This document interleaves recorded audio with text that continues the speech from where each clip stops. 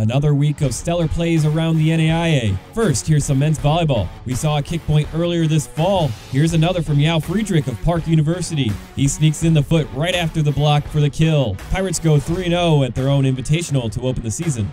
Jason Hubbard once again commanding the court for Taylor, who pokes the ball free and runs away with it to the other end for the right-handed jam.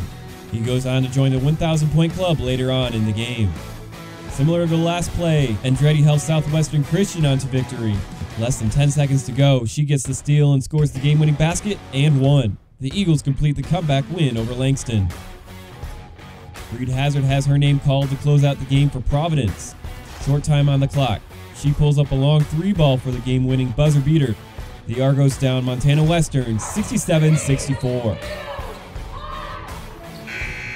At the toilet paper game, here's the NAIA Top Play call. Cager lobbed to Blaylock. My goodness! If Blaylock wasn't eye level to the rim, he was dang close. Mercy! Scouts take notice. Kevion Blaylock, this week's NAIA Top Play.